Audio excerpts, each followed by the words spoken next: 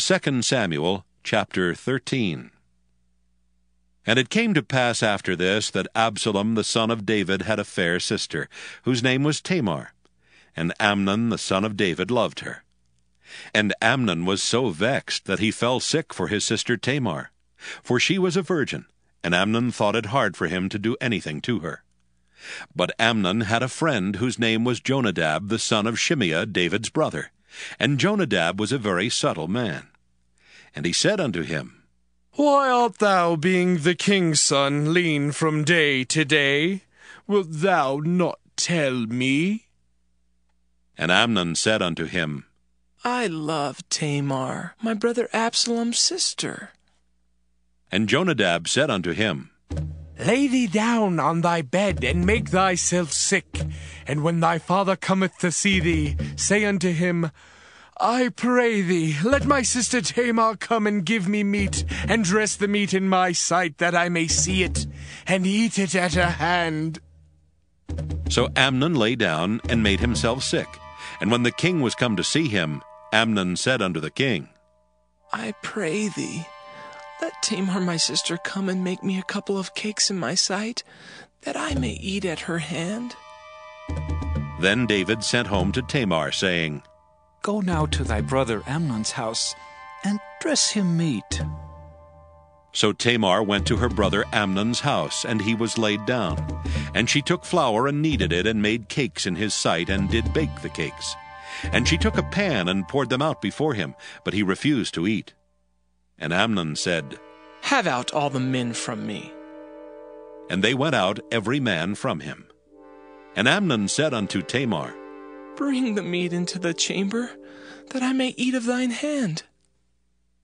And Tamar took the cakes which she had made, and brought them into the chamber to Amnon her brother.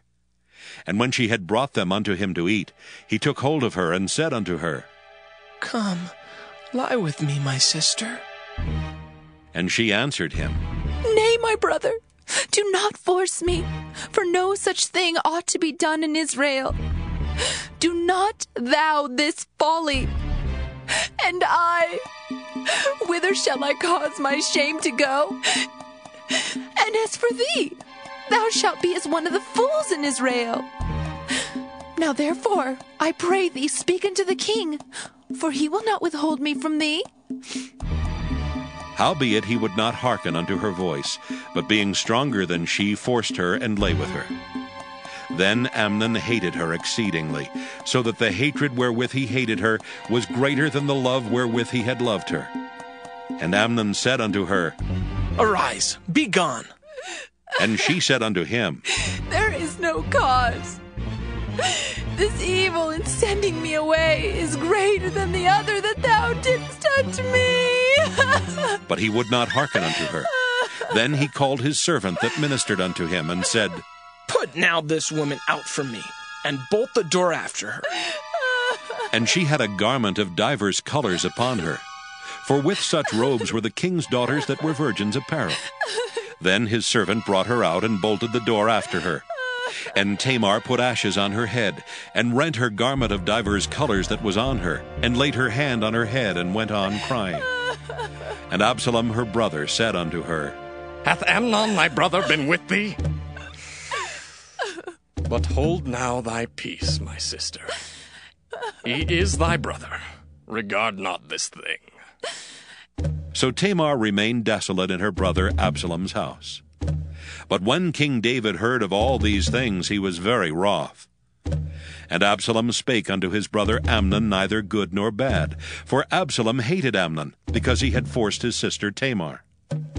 And it came to pass after 2 full years that Absalom had sheep shearers in Baal Hazor, which is beside Ephraim, and Absalom invited all the king's sons.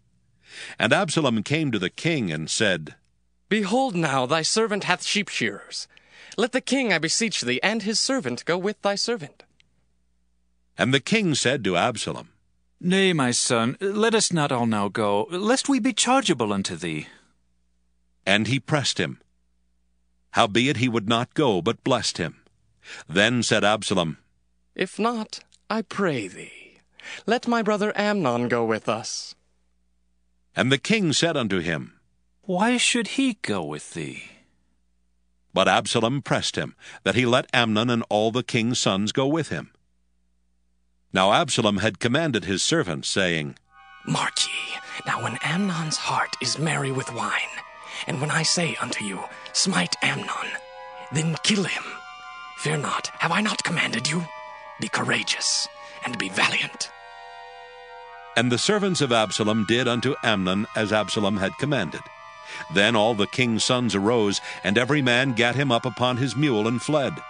And it came to pass, while they were in the way, that tidings came to David, saying, Absalom has slain all the king's sons, and there's not one of them left. Then the king arose and tare his garments and lay on the earth. And all his servants stood by with their clothes rent. And Jonadab the son of Shimeah, David's brother, answered and said, Let not my lord suppose that they have slain all the young men, the king's sons. For Amnon only is dead.